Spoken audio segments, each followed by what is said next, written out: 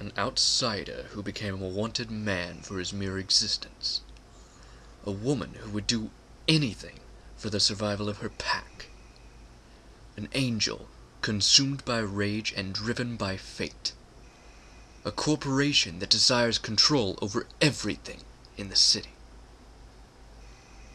A day will come when the people of this city can walk the streets freely and not have to hide out in fear. Now, a war has erupted between the lichens and the vampires, and all others seem to be pulled into the conflict. Requiem City, a land of intrigue, suspense, romance, and betrayal, where everyone, no matter how small, can make a difference. Come to our shores, if you dare.